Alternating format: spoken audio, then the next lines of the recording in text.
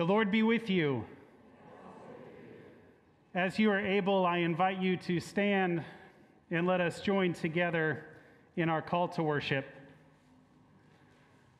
I looked, and there was a great multitude that no one could count, from every nation, from all tribes and peoples and languages, standing before the throne and before the Lamb, robed in white, with palm branches in their hands.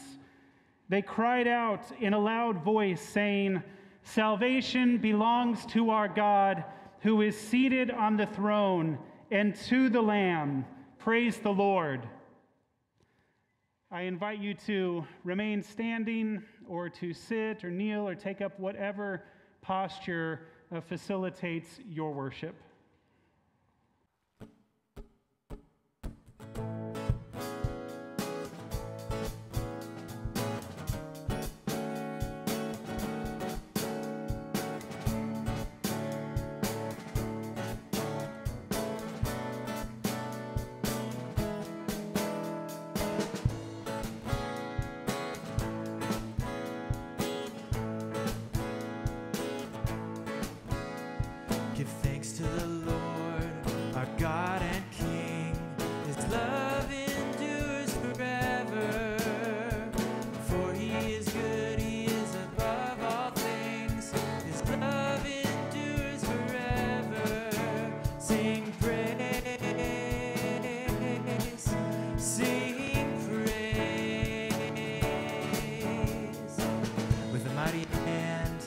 Outstretched arm, his love endures forever.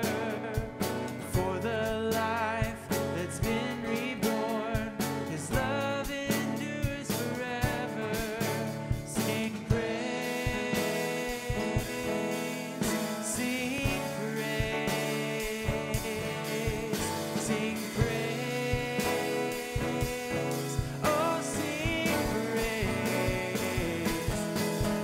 Forever God is faithful, forever God is strong, forever God is with us, forever,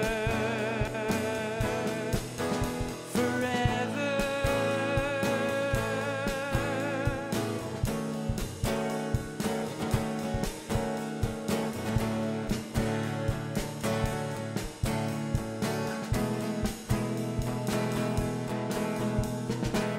From the rising to the setting sun, his love endures forever.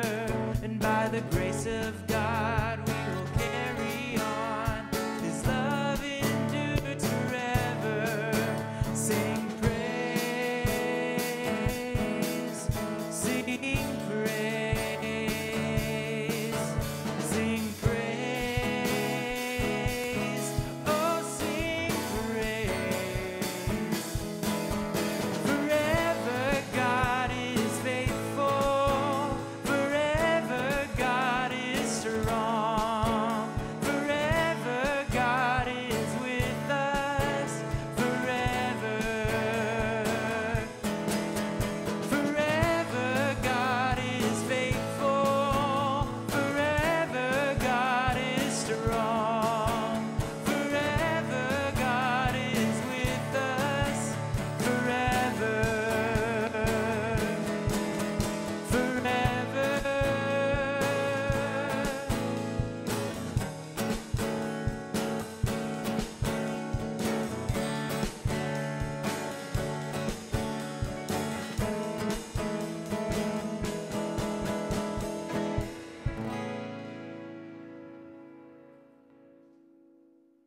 Let us pray.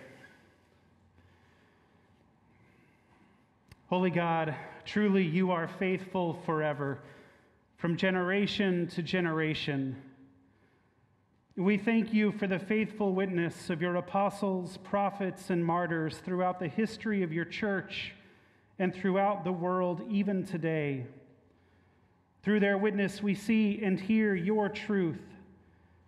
We bless you for all who bless your name through their speaking, writing, art, and music. Through their work, we glimpse your beauty. We praise you for all who serve you without recognition of honor, offering encouragement to the lonely, the sick, and the fearful. Through their lives, we see your faithfulness and sense your comfort. Now we pray that you will use even us to reflect the glory we see in Christ. May the voices of all your saints made holy in Christ swell in joyous praise to you, the giver of all good gifts, through Christ our Lord, who lives and reigns with you and the Holy Spirit, one God, now and forever. Amen. I invite you to be seated.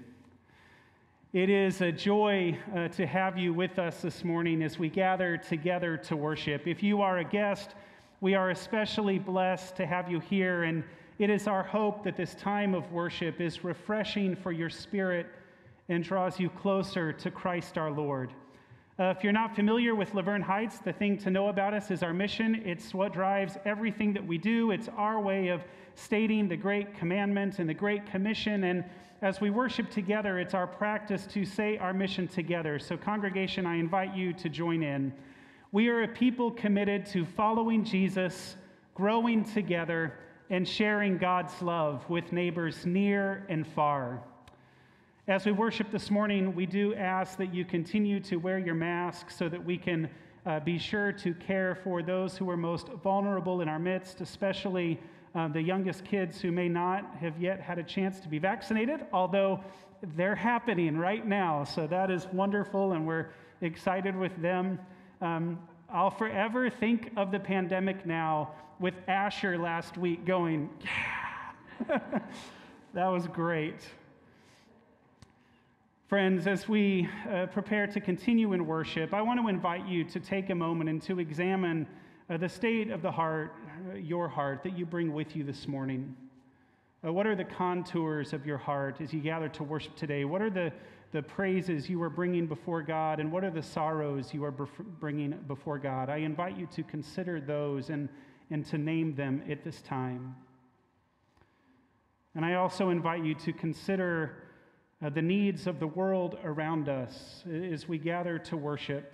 We do not just bring our own lives, but we bring the life of the world with us. So what are the concerns and the joys from your neighborhood, your city, our country, and the world that you bring with you this morning? Again, I invite you to name them before God. At this time, let us take a moment of silence, and then Elder Johnny Eveleth will continue to lead us in worship.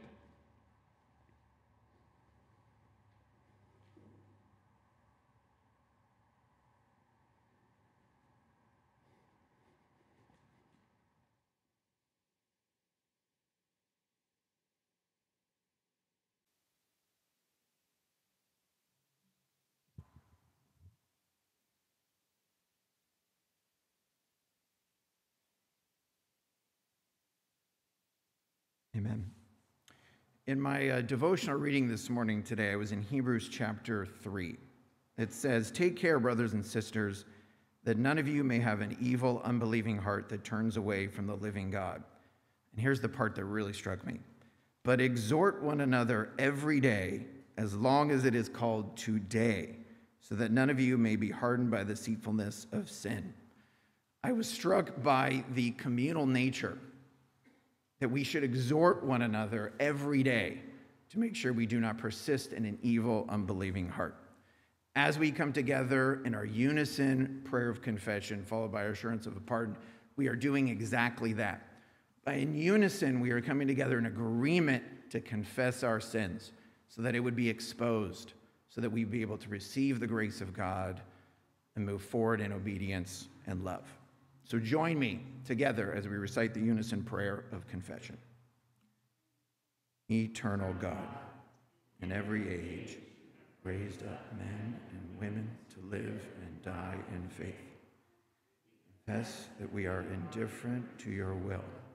You call us to proclaim your name, but we are silent. You call us to do what is just. We remain idle.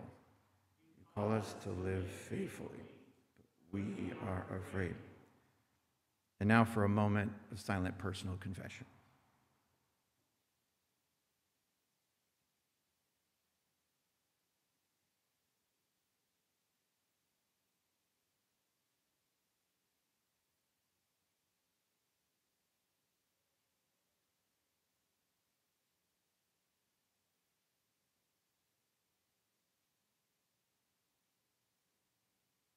Lord, remind us of your mercy. In your mercy, forgive us.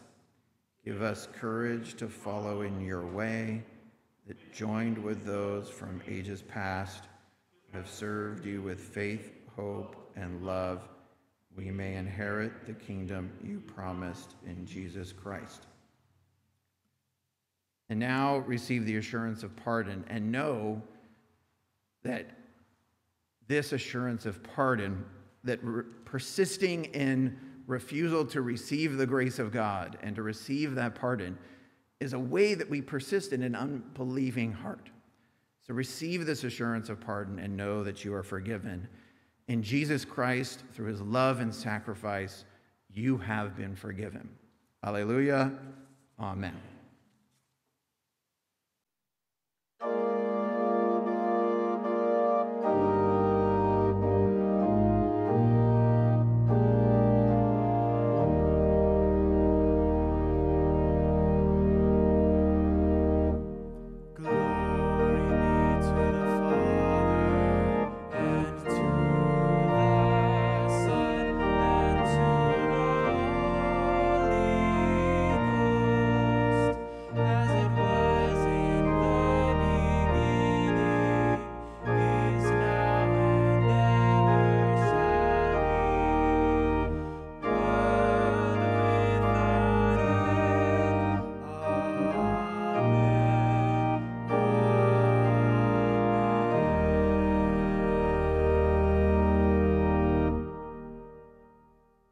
Feel free to remain standing as we continue in song, or be seated as you would feel led as well.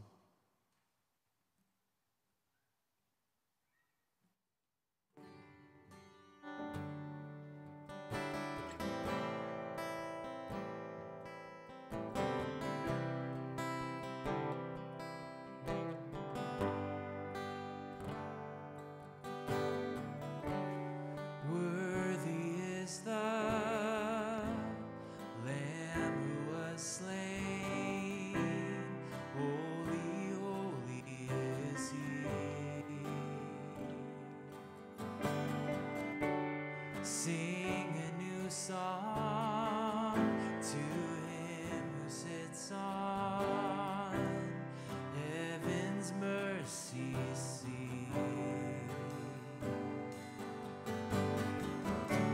And holy, holy, holy is the Lord God Almighty, who was and is to come.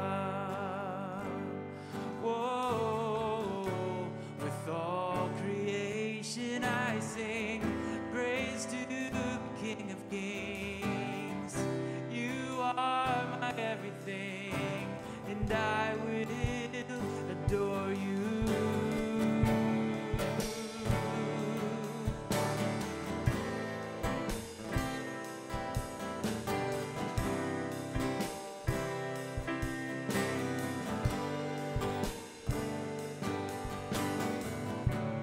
Clothed in rainbows of living color, flashes of lightning and rolls of thunder.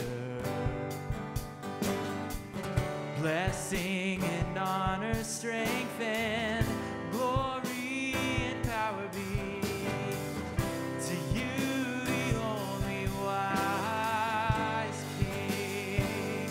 Whoa, and holy, holy, holy is the Lord God Almighty, who was and is to come. Whoa, with all creation I sing praise to the King of Kings.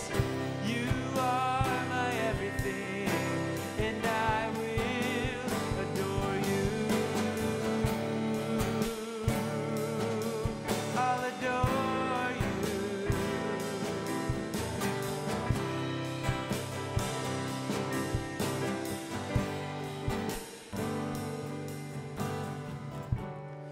filled with wonder,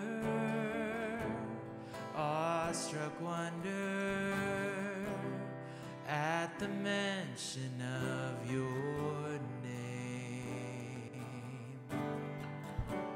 Filled with wonder, awestruck wonder at the mention of your name. Jesus, your name is power, breath and living water, such a marvelous mystery. Whoa, and holy, holy, holy is the Lord God Almighty, who was and is to come. Whoa, with all creation I sing praise to the King of Kings. You are my everything, and I will adore you. I'll adore you.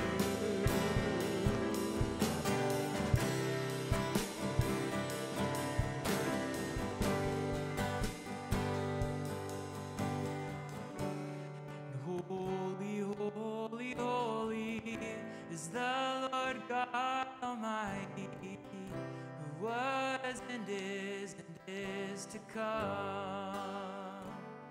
Whoa, with all creation I sing praise to the King of Kings. You are my everything, and I will adore you.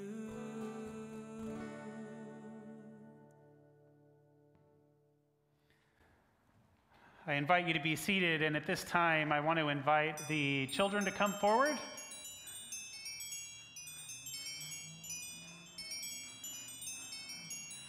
All right, come on up, and Paul, I'll invite you on up. And Jen, feel free. Absolutely.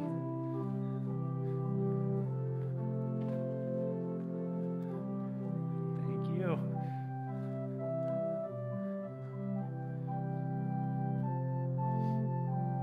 Good morning, everybody.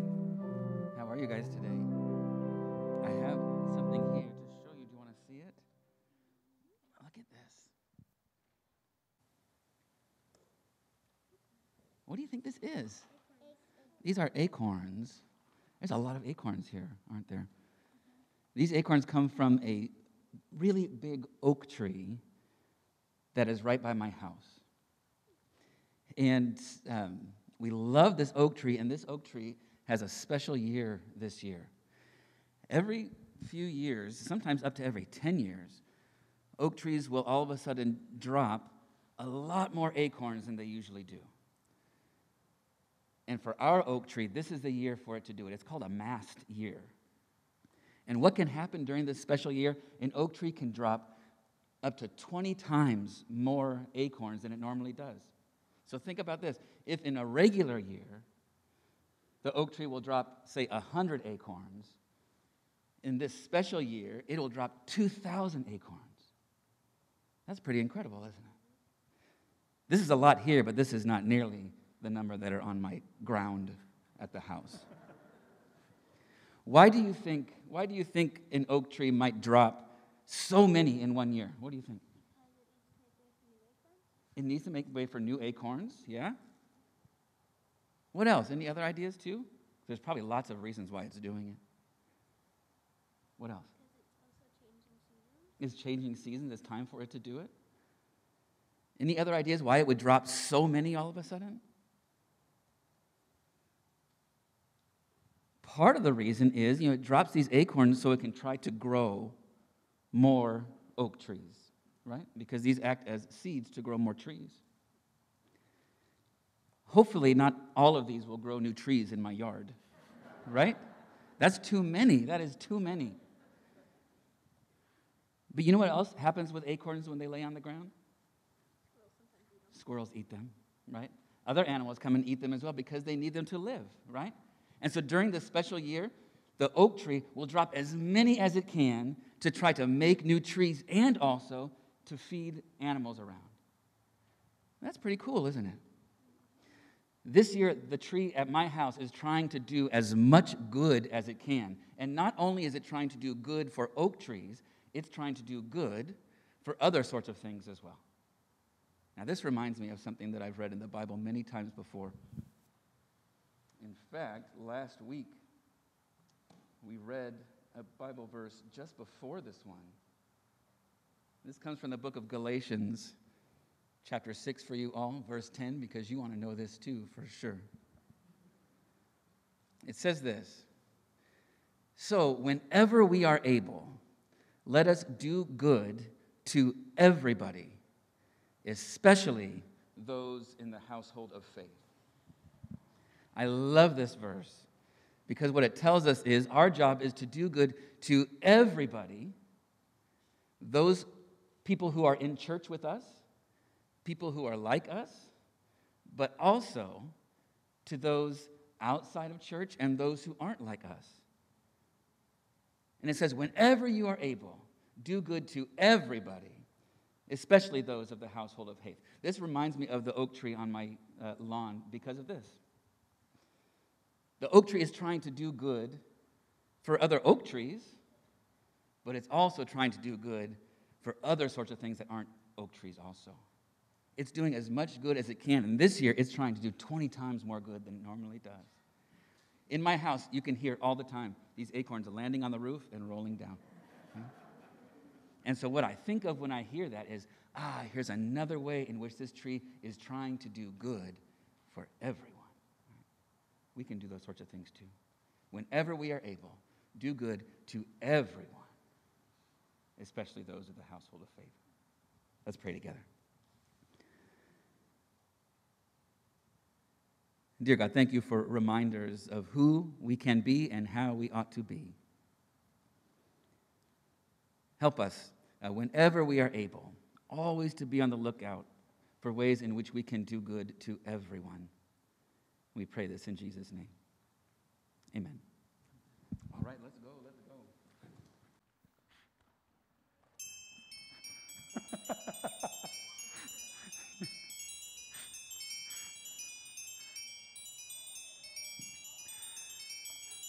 As the kids make their way out, parents, we do ask that someone sign them in on the playground, please. Thank you.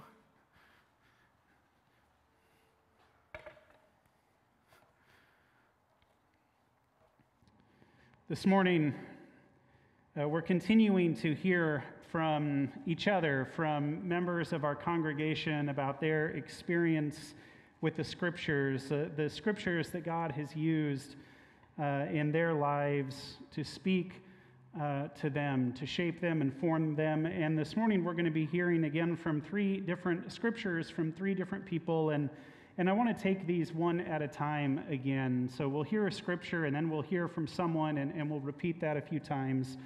But before we hear this first scripture reading, will you please join me in prayer?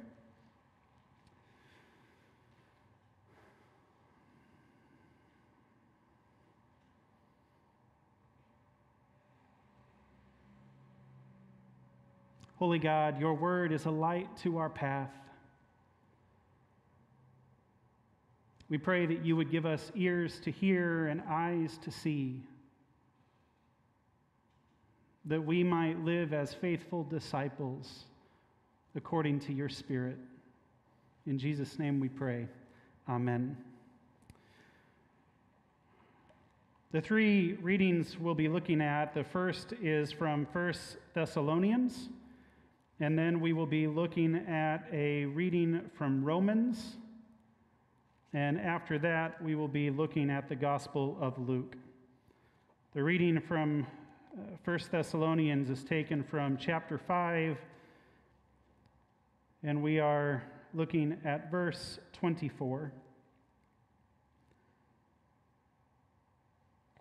I invite you to listen now to the word of the Lord and for God's word to you today.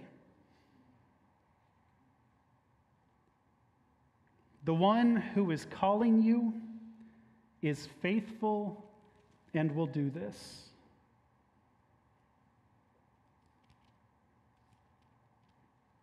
As an aside, how many of us need to be reminded of this? The one who is calling you is faithful and will do this. This is the word of the Lord. Thanks be to God. And at this time, I want to invite Marlene to come forward.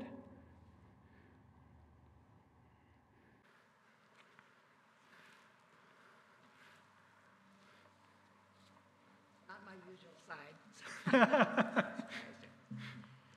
Okay, well, I used to be a kindergarten teacher, so I'm getting to that verse in a roundabout way, and I brought a kindergarten book. It's called That's Good, That's Bad by Marjorie Kyler. I'm not going to read the whole thing, but I'm going to tell you a little about the story because I think it's an apt analogy for our lives. A little boy goes to the zoo with his parents, and he begs them for a great big balloon, and they buy it for him, and he's excited, and that's good. But all of a sudden, a big gust of wind comes and picks him up and carries him over the trees and to a jungle, and the balloon breaks and he drops into a muddy river, and that's bad. But along comes a hippopotamus, and he climbs on the back, and the hippopotamus takes him to shore, and whew, that's good. No sooner does he get dried off than a band of baboons sees him and starts to chase him, and he's running, and he finds a tree, and he climbs up, and that's good. But then he sees that the vine that he's hanging onto is the tail of a python, and that's bad. And it goes on and on till the end of the story. The end of the story, spoiler alert, a big bird picks him up in his beak and takes him back over the trees to his parents, and I think that's an analogy for what many times we go through. We have no perspective, actually, on what's good and what's bad. Sometimes at the end of our life, we might see a little bit of it, but I think many things we will not understand until we get to heaven of what was really good and what was really bad. So I have a little story to tell you. 36 years ago, November 1985, our family sold our home in Michigan, and we came across country. We were driving across country at this very time to California. Bob had taken a job with World Vision in Monrovia.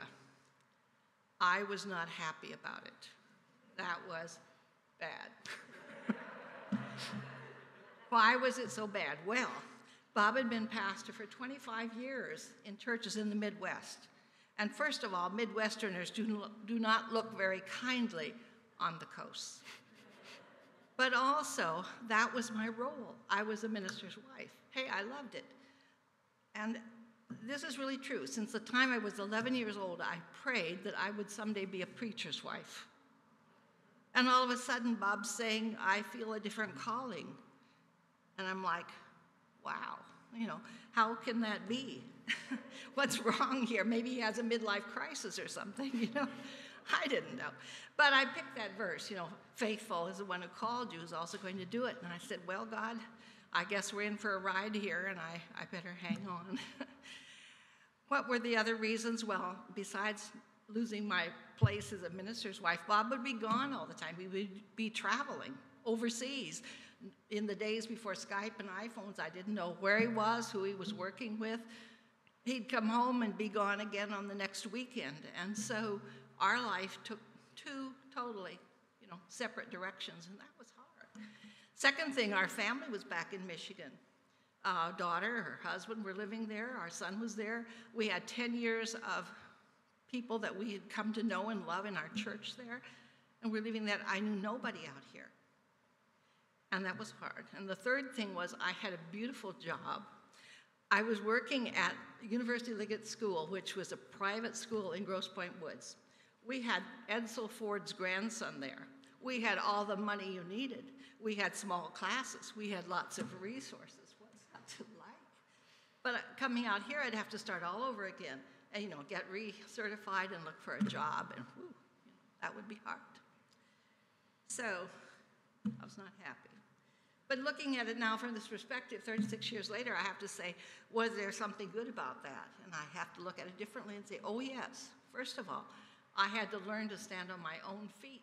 And that was hard for me. I always had, Bob around, and Bob took care of everything.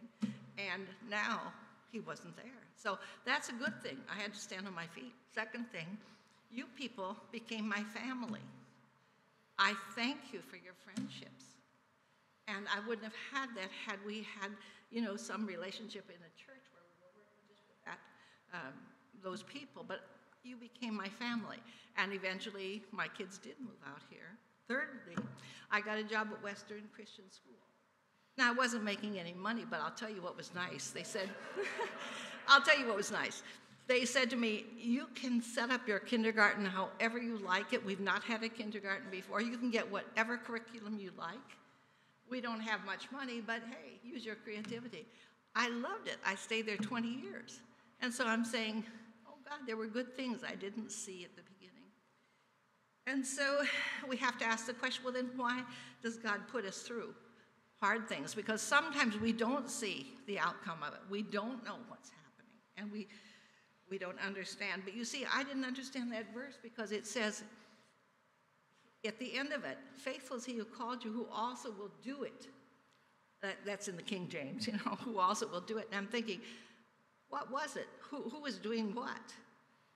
Well, it's faithful is he who called you because God is going to do a work in you. And that's a different thing. It's not saying God's going to make me happy and make everything go very nicely. He's saying, I'm going to change you. I'm going to do something in you and make you like Jesus. And it's going to hurt sometimes. It's going to be difficult sometimes. And sometimes you're going to cry and say, oh, God, why did you take me out here? Oh, God, what shall I do? At times you're going to say, I don't have anybody but you. You are my rock. You are my helper. I am helpless. And that's exactly what God's trying to do, because he's trying to take us from our position of, I've got it under control, things are nice, don't take away my comfort zones, to I'm helpless without you. And that's where he wants us to be. Final story has to do with Michelangelo. This is an old story. I don't know if it's true, but I like it. Michelangelo was carving away in his studio, and there was a big block of marble, and somebody said, what are you making? And he said, I see an angel in there, and I'm carving away until I can set him free.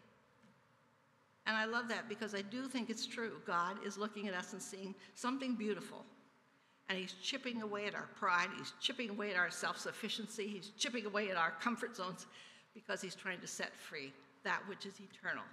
And someday, you and I are going to stand in front of him, and he's going to look at us, and he's going to say, hey, that's good.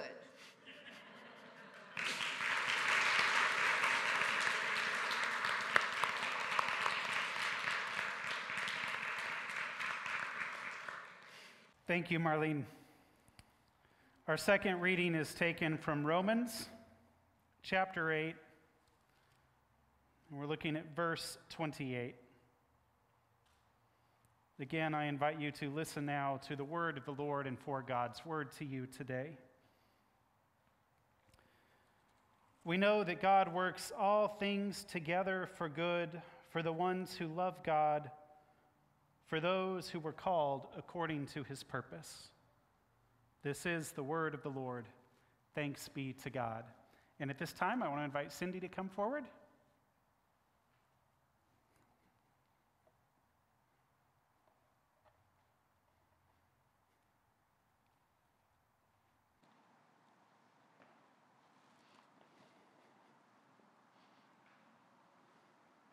Well, it's hard enough to do this without following Marlene Linthicum.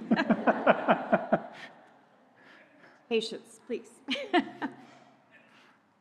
So much has crossed my mind in preparing to express what these verses have meant to me. How do you express how much verses have meant to you when they have related to your whole life? God's word is so versatile that no matter how long you read it or what state of life you're in, it can become new and alive to you. It is so with this whole section of Romans for me. My first questionings about who I was came at an early age. We lived with my grandparents when I was in kindergarten, and I remember asking her, Grandma, am I adopted?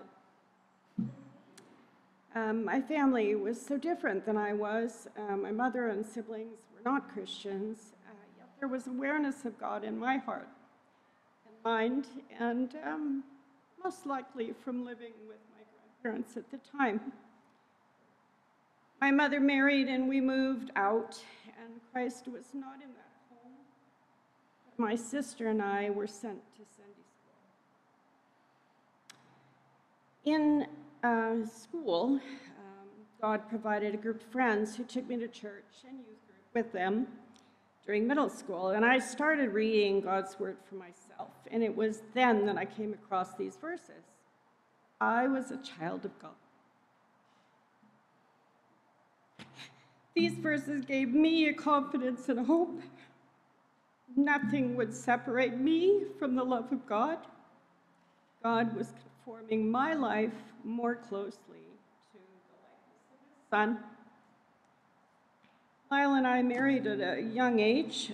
He became my hero. He took me away from a home that was becoming oppressive.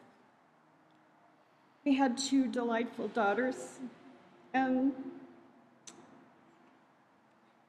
then we were blessed with a son. I do talk about what happened to us when he became ill quite often. I realize that. But how does one not talk about a time when God taught me so many things about himself?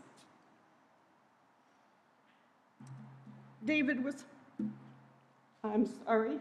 You're okay. David was hospitalized for 11 days. And when he came home, the first Sunday was Palm Sunday. Romans 8:32, he did not spare his own son, but gave him up for us all, became so much more meaningful to me, as I felt the pain God must have felt when he did not spare his own son, but gave ours back to us after that long, frightening illness. We felt Christ interceding for us time after time when we had no words. How alive his word became.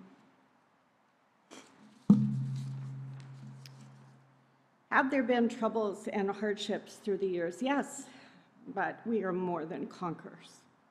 Nothing can separate us from the love of God, a love that overwhelms me with its depth. Amen. Thank you, Cindy.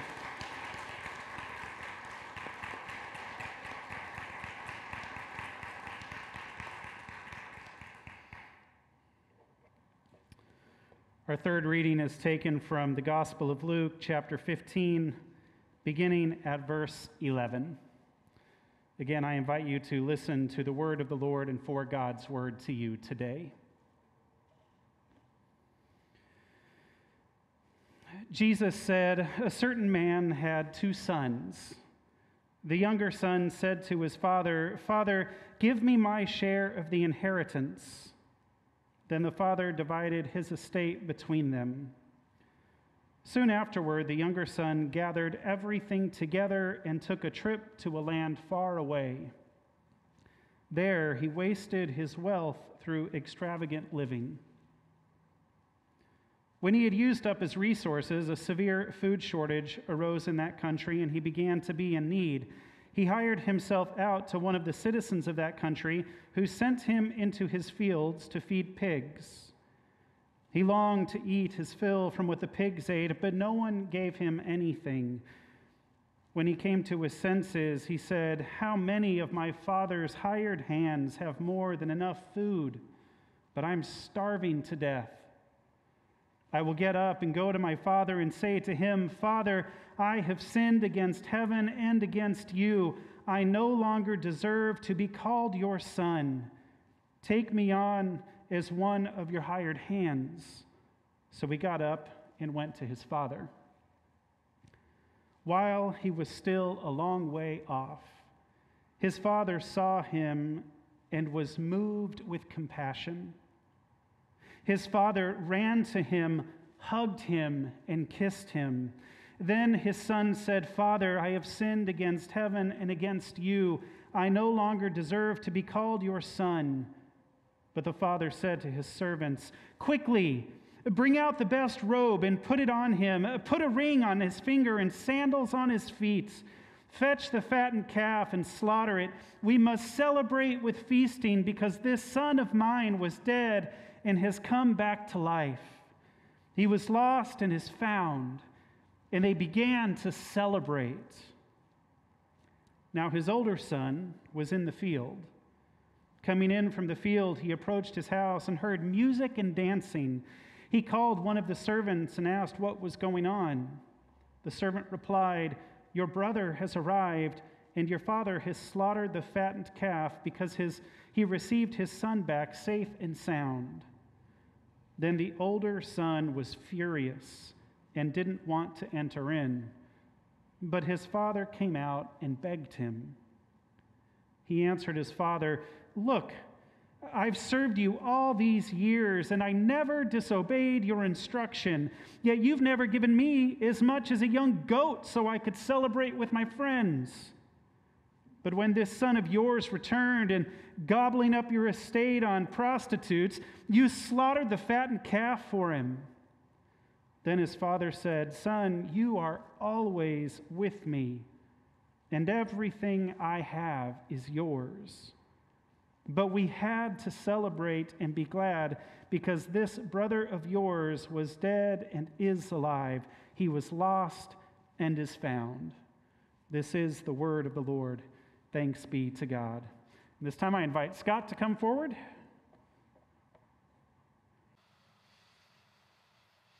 Good morning.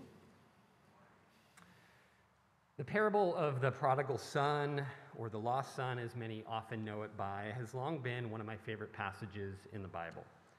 That might seem a bit odd to some of you who know me well, since I'm generally not the type of person to waste all my money in wild living like the lost son. That would be a real occupational hazard as a financial advisor. Nor do I think I'm particularly prone to jealousy or righteous indignation exhibited by the older brother. At least I hope I'm not. So what is it about this parable that speaks to me so deeply? For me, this is ultimately a story about God's love. His abundant and overflowing love for you and me as sinners willing to repent and turn our hearts towards God. It's a forgiving love that seeks to redeem us and continually bring us back into right relationship with God. Growing up in the 80s and 90s, my church upbringing didn't always promulgate this loving view of God. Purity culture, what would Jesus do bracelets, and accountability partners tended to create for me an image of God who was just waiting for me to step out of line. God quickly became this figure I was trying to please, and if I'm honest, I was oftentimes afraid of.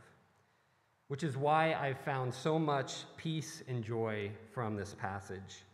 I still get goosebumps when I read how the father ran to his son when he was a long way off, kissing and embracing him. He gave him his finest clothes. He kills the fatted calf, celebrates with a feast. This is so countercultural to everything we expect, and yet the response of the father is just pure, unadulterated love for his son, that it just catches me completely by surprise every time. I think it's important to note that this amazing scene comes to be not by chance, but by the simple act of repentance of the prodigal son. He humbles himself and confesses that he has sinned against both heaven and his father, and he's not worthy to be called his child. This is one reason why I have long made it part of my prayer routine to confess my sins to God and ask for his forgiveness, as childlike as that may seem. Repentance is certainly more than just prayer, but for me, it's the starting point that hopefully gets me moving in the direction of repentance and helps me see that God is always bounding towards me with outstretched arms, welcoming me back into a loving and personal relationship with him. It's one of the many reasons I so value our weekly prayer of confession and love that it's part of our Presbyterian liturgy. Ultimately, this parable reminds me of the truth that God's love for me isn't conditional. He doesn't dole it out in a measured fashion. It's not selfish or self-serving. In fact, it's quite childlike in nature, and I might even suggest it's downright over the top and extravagant. There's nothing cautious about it. It's a love that sent his son to die a gruesome death on a cross. And even though we continually falter and sin, he's waiting to let us back in every single time. Last Sunday, as I was starting to think about what I wanted to share about this parable, Jared and the worship team performed the song Reckless Love. It was one of those moments where the music and lyrics expressed what I was thinking and feeling far better than I could ever wish to. And so I'll finish by sharing the main chorus of the song. If I was braver, I would sing it for you, but I'm not. The song goes, "Oh, the overwhelming, never-ending, reckless love of God. Oh, it chases me down, fights till I'm found, leaves the 99. And I couldn't earn it, I don't deserve it, still you give yourself away. Oh, the overwhelming, never-ending, reckless love of God." Amen. Amen.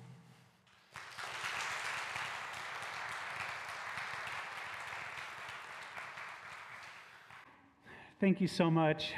Friends, as you listen to Marlene, to Cindy, to Scott, I invite you to consider what the Holy Spirit is putting on your heart this morning to note. And I invite you to take a moment and to get hold of it, to don't just let it disappear as the clock ticks on, but instead to name it so that you can carry it with you as we go forth later this morning. And let us pray together. Holy God, we give you thanks that you speak to us through your word. We give you thanks for the testimonies of our brothers and sisters that encourages us, that exhorts us to faithfulness by turning us again and again to you and your mercy. Lord, we pray that you would continue to be at work in our hearts and our minds and our lives. And by your grace, we pray that you would make us faithful witnesses to Jesus Christ our Lord, in whose name we pray. Amen.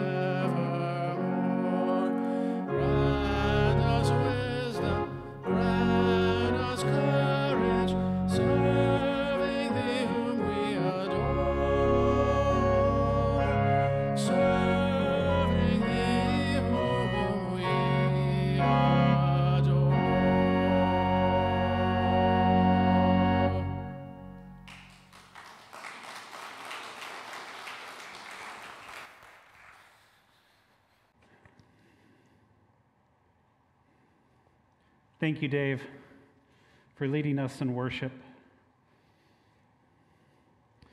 Friends, it is a joy to be able to turn our hearts and our minds and our prayers to the world and the community around us.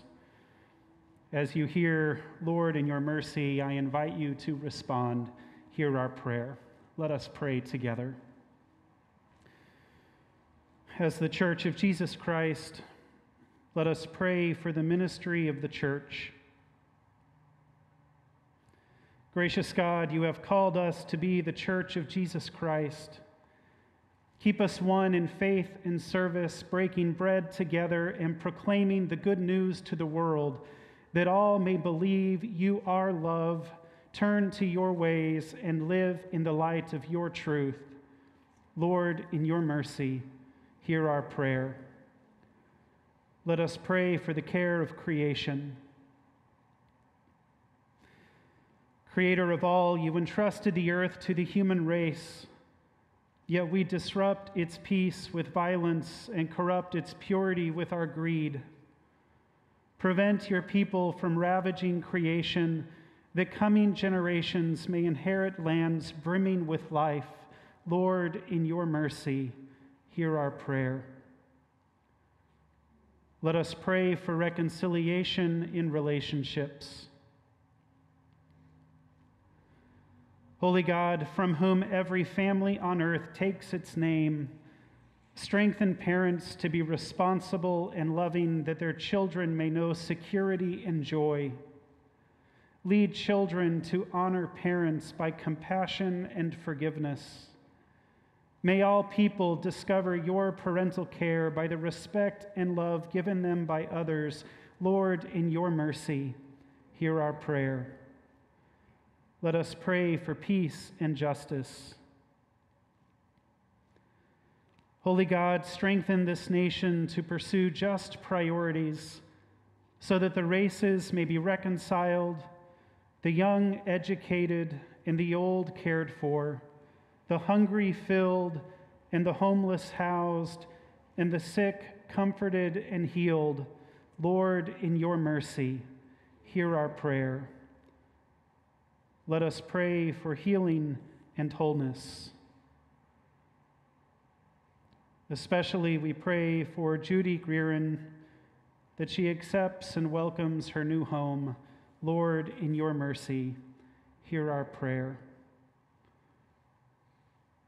Especially we pray for Denise Haas, who is facing further surgery on November 15th. Prayers that the surgery would be successful and for God's comfort and healing. Lord, in your mercy, hear our prayer. Compassionate God, your Son gives rest to those weary with heavy burdens. Heal the sick in body, mind, and spirit. Lift up the depressed. Befriend those who grieve. Comfort the anxious. Stand with all victims of abuse and other crime. Awaken those who damage themselves and others through the use of any drug. Fill all people with your Holy Spirit, that they may bear each other's burdens and so fulfill the law of Christ. Lord, in your mercy, hear our prayer. Eternal God, your love is stronger than death, and your passion more fierce than the grave. We rejoice in the lives of those whom you have drawn into your eternal embrace. This day especially, we remember Carl Hayes. Keep us in joyful communion with them until we join the saints of every people and nation gathered before your throne in ceaseless praise. God of glory, you see how all creation groans in labor as it awaits redemption. As we work for and await your new creation, we trust that you will answer our prayers with grace and fulfill your promise that all things work together for good for those who love you. This we pray through Jesus Christ our Lord, who taught us to pray, saying, Our Father, who art in heaven, hallowed be thy name. Thy kingdom come, thy will be done, on earth as it is in heaven. Give us this day our daily bread, and forgive us our debts as we forgive our debtors. And lead us not into temptation, but deliver us from evil. For thine is the kingdom, and the power, and the glory forever. Amen. Friends, as you are able, I invite you to stand or to remain seating, to kneel, whatever posture allows you to continue in worship. And parents, I invite you to move to the narthex where the kids will meet you from the playground as we prepare for communion together.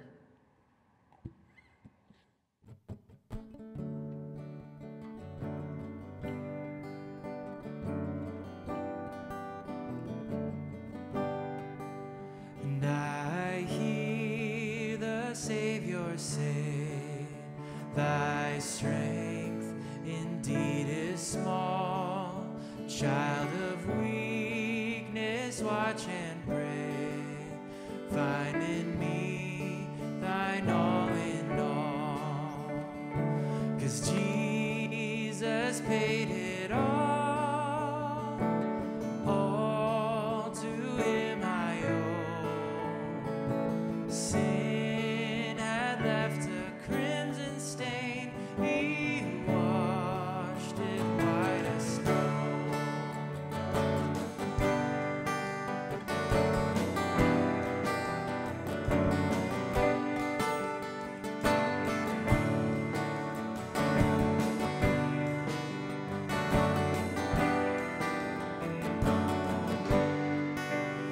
Lord, now indeed I find thy power and thine alone can change the leper's spots and melt this heart of stone.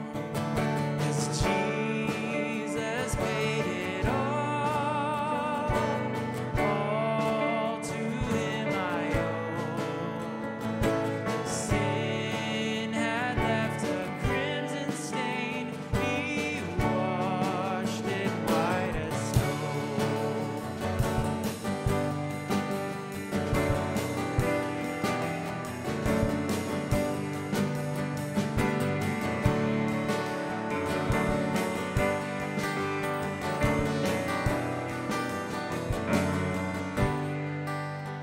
And when before the throne I stand in him complete, Jesus died my soul to save, and my lips shall still repeat, Jesus paid it all to him I owe.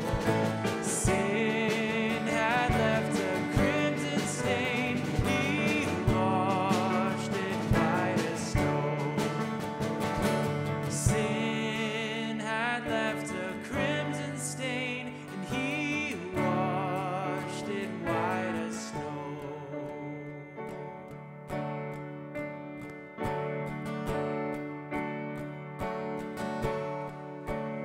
Oh, praise the one who paid my debt and raised this life up from the dead. Oh, praise the one who paid my debt and raised this life up from the dead. Oh, praise the one who paid my debt and raised this life up from the dead. Oh, praise the one who paid my debt and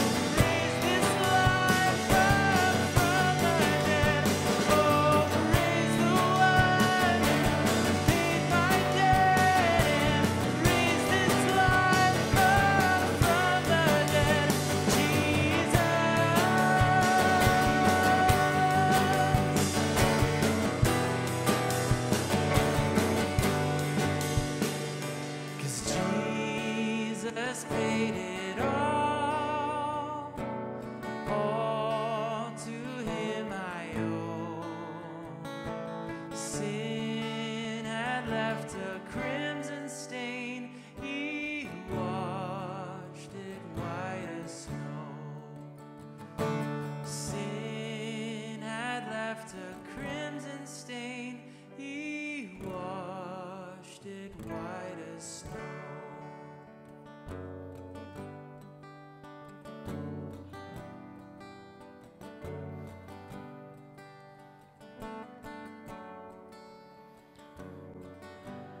Beloved of God, around this table, we are united with the saints from every time and place. As we prepare to pray around this meal that we receive together, I invite you to remain standing or to sit, whatever posture is most helpful for you.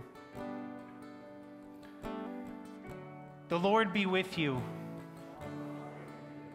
Lift up your hearts. Let us give thanks to the Lord our God. It is truly right and our greatest joy to give you thanks and praise, O Lord our God, creator and ruler of the universe.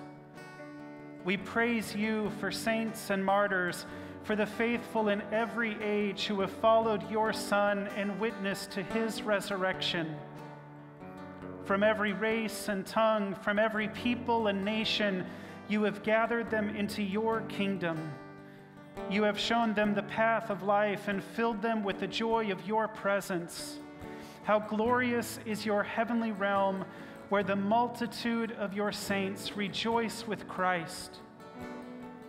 We remember with thanksgiving our Lord's meal with his disciples, in which he took the bread and blessed it, broke it open, and gave it to them, saying, "This is my body. Take and eat it, remembering me." We remember how he took a cup, saying, "This is the new covenant in my blood. Drink it, all of you, and remember me." Gracious God, pour out your Holy Spirit upon us and upon these your gifts of bread and wine, that the bread we break and the cup we bless may be for us the communion of the body and blood of Christ. By your Spirit, make us one with Christ, that we may be one with all who share this feast, united in ministry in every place. Through Christ, with Christ, in the unity of the Holy Spirit, all glory and honor are yours, Almighty God, now and forever. Friends, Jesus Christ is the true bread from heaven, who came and gives his life for the life of the world. When we break the bread, is it not a sharing in the body of Christ? And when we give thanks over the cup, is it not a sharing in the blood of Christ?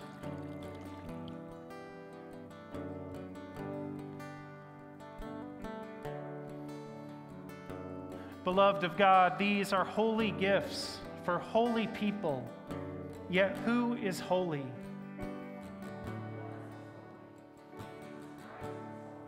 Come then, in Jesus Christ, everything is made ready.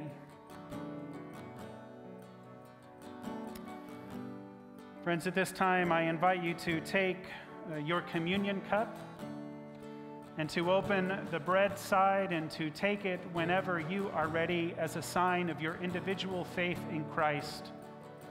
And then I invite you to open the cup side and to hold it, and we will take it together as a sign of our unity in Christ.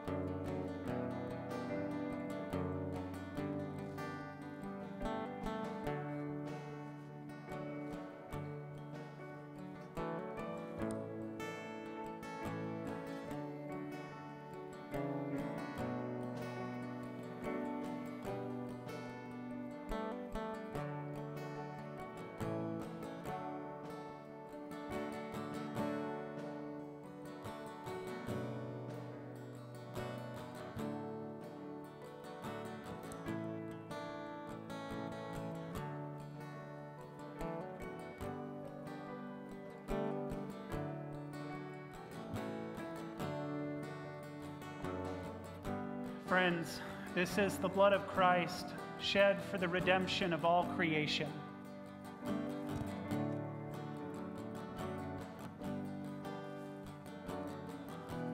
Let us pray.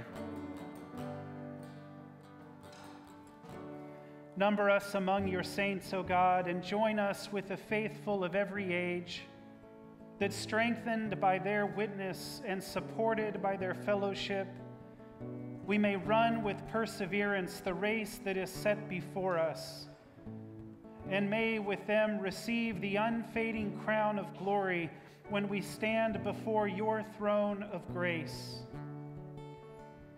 Give us strength to serve you faithfully until the promised day of resurrection, when with the redeemed of all the ages we will feast with you at your table in glory. Through Christ we pray. Amen.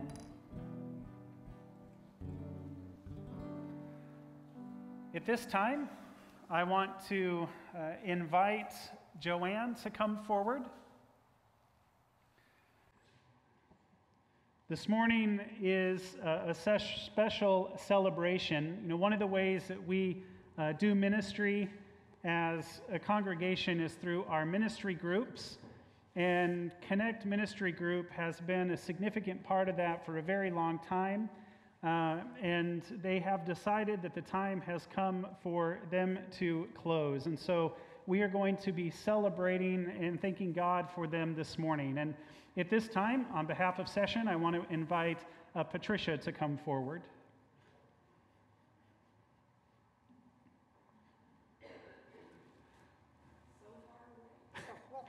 We can go over here.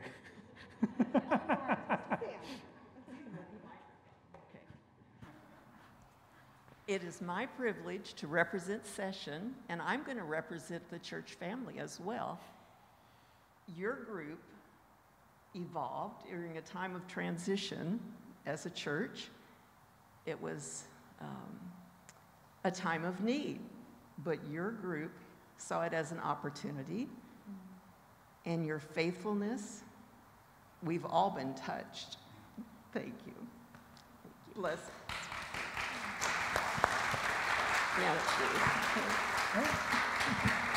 And at this time, Joanne, I'll let you invite your team forward. Yeah, so my current team is Marlene and Ellie and Barbara and Judy. And there were lots more of you that have been part of it at different times, but that's my current team that finished up. So come on up. All right, come on up. Okay, so I have a couple questions I'll invite you to answer. You can answer or not answer. Pass the mic as you want, okay? But here's the first question. What is one of the highlights of your service, all the many, many different things that Connect was a part of? What is one of the highlights of the ministry of Connect for you? I might say bread delivery. It was really fun to give a gift, a surprise gift. I'm kind of like Steve last week that said, you know, I would look through the attendance pad and be like, oh man, I have to go this week. Somebody came, but then it was always such a joy to meet the new person and talk, and they were just so surprised and welcomed, and it was really fun. So that was a really fun ministry. Oh dear. I like dum-dum jobs, and and somebody needed to organize the coffee ministry. So for 10 years, I organized the coffee ministry and made coffee, and I was very happy to do that. That was small, but I loved it.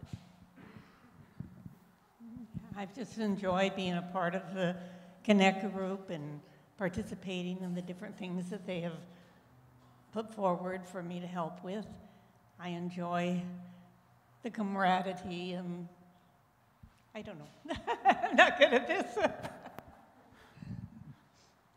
I was still fairly new to this church, but I'd come from a church where I was very involved, and so being invited to be part of Connect was just the answer to a prayer. I enjoyed being involved with Connect, all the different activities that we did. One thing that I especially enjoyed was on Communion Sunday, standing out at the door, greeting people and having them put on their name tags. So I got to know people that I didn't know before. It's been a privilege being with Joanne. She's been a tremendous leader to us. Thank you. Yep. And then the next question I want to invite you to consider is, what is one way that God has shaped your life of faith through the ministry of Connect? I would say he's really grown me in leadership. That wasn't what I would have said my strength was, but I really valued seeing God in all you guys. I mean, Connect was shepherding the ministry of Connect, and it only worked because so many of you participated in our ministries. You were the hands and feet of our ministry. And I guess it was really exciting to see God work through you and to shepherd the ministry, and just trusting God that he will bring the ministry about. And it's not about what I do, it's not about each one person, but it was what God did through us. And it was just neat to see my faith and leadership grow throughout the years. I learned to like to go into nursing homes and love people there. I don't think I ever paid much attention to that before, but I think that aspect of caring began to be real to me, and I enjoyed it. The church's given me strength to carry on after some things happened in life, and just to move on forward and have faith.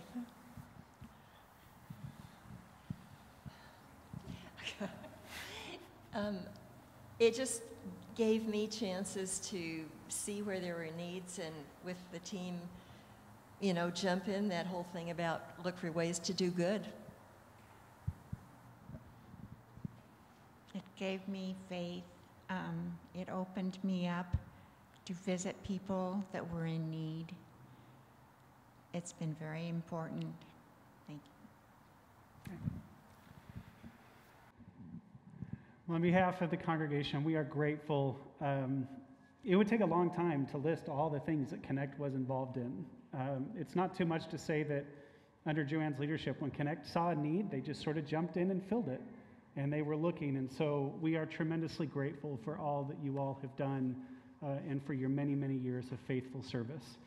At this time, I want to invite the elders to come up, ruling elders, teaching elders, and Elder Steve Salyards is going to say a prayer for you all.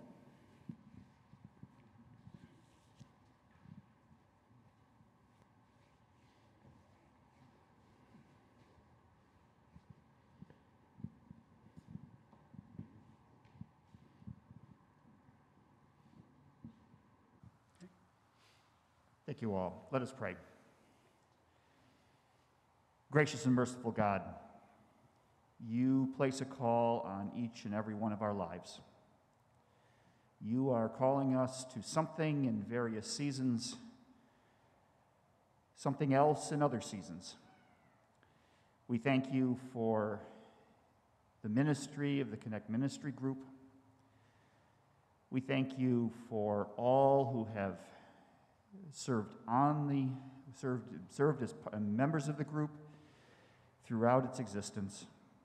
We thank you for all of those who have assisted, that they have reached out to and that have answered that call in your name to help out with ministries in this church. We thank you for the needs they have seen and filled. We thank you for the time spent being sensitive to what is going on here. We thank you for all of the service that they have provided over the years. We thank you for the opportunities and calls that they have just expressed, and that the others in the group have expressed throughout the years as well. We thank you for this ministry, and we thank you for there being a time, a season for everything. And as they move on now to other ministries, we pray that you will be blessing them, that they may be a blessing to you and to this congregation. And again, we thank you for their time, for their service, and for all that have helped over the years. As we pray this in Jesus' name, amen. Amen. Thank you all.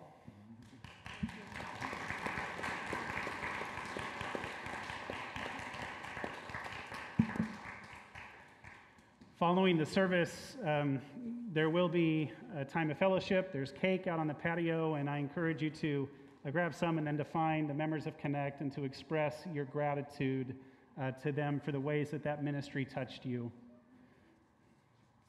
At this time, I want to invite Jeannie to come forward, and she's going to give us an update on the women's retreat that took place yesterday.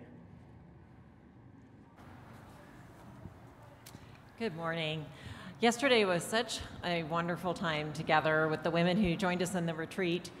We had an opportunity to study the life of Sarai Sarah and her desire to have a child and how God brought that about, and to think about in our own lives how God has a plan that might be different than our plan, and to then be still and know that I am God before Him. We had a chance to spend time getting to know each other quite a bit better, and it was just a lot of fun and always a good time where we can walk away with something to think about moving forward in our lives. And I also want to thank the people who helped pull it together. It does take many hands, and so especially Joanne, who's so faithful to our women's ministry and helping get this going every year, and then the many people who helped us with the setup on Friday and in the kitchen and so forth.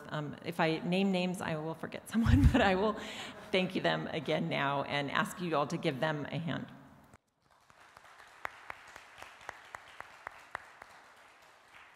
Thank you so much, Jeannie. There are a few other announcements I do want to make sure you're aware of. Next week, following worship, we will be putting together the Thanksgiving baskets. And so if you would like, I encourage you to consider a donation to that end to help us fill the baskets. But again, following worship, we're going to have the opportunity right out on the patio for everybody to get involved and do what you can so that we can fill those baskets together. And then after that, we will have LVHPC 101 class. If you are curious and want to learn more about the congregation, or if you are considering membership, I encourage you to come and check that out. You can reach out to the church office to sign up, and we would love to see you. That following Saturday, on the 20th, we have the craft fair. There are over 50 vendors signed up, so I encourage you to swing by. And a big thank you to the Bridges creative team for putting that together. And then that next day, on the 21st, following worship, we will have some Advent wreaths that we will be making, inviting each family to make an Advent wreath. We'll have a devotional for you that you can take with you at that time as we prepare for our Advent journey. And then following that, we will have the youth pie auction. Right? So we have all sorts of things happening over the next couple weeks. I encourage you to reach out for more information in the church office for any of those things. As you leave this morning, there are some boxes that have your giving statements in them. They're white envelopes. They've got names on them. So please look through those. Be sure to take your statement with you. Look it over. There's a letter in there from the treasurer, Jason Price. If you see anything that needs attention, please don't hesitate to reach out to him and let him know. So I encourage you to grab those. Whatever doesn't get picked up, we're going to mail out tomorrow. So please grab those on your way out. And then the last thing is, on behalf of Session, I'm excited to let you know that as a congregation, we are going to start singing again together on Christmas Eve. So that is right around the corner. We're looking forward to that, to being able to make a joyful noise together. So friends, it's been a good day to be with you, a good day to worship God with you. As you prepare now to leave this time of worship and to enter the worship that you will live throughout this week, I invite you to stand as you are able. As you go, I invite you to consider where you will be over these next days. What are the places that you know you'll be for work, maybe the meetings you know you'll have, the people you'll be speaking with, caring for? What are the responsibilities that lie before you, your responsibilities maybe in the community? Friends, in all of those places, the ordinary places of our lives, that is the place where Christ has given us the ministry of reconciliation. And so as we prepare to live out that ministry, let us pray our prayer together. O God, you have made of one blood all the peoples of the earth and sent your blessed Son to preach peace to those who are far off and to those who are near. Grant that people everywhere may seek after you and find you. Bring the nations into your fold. Pour out your Spirit upon all flesh, and hasten the coming of your kingdom. Through Jesus Christ our Lord. Amen. And now receive the blessing. May the triune God go behind you to encourage you, beside you to befriend you in obedient ministry, above you to watch over you, beneath you to uphold you, within you to give you faith, hope, and love, and before you to show you the way. And let all God's people say, Alleluia, Amen.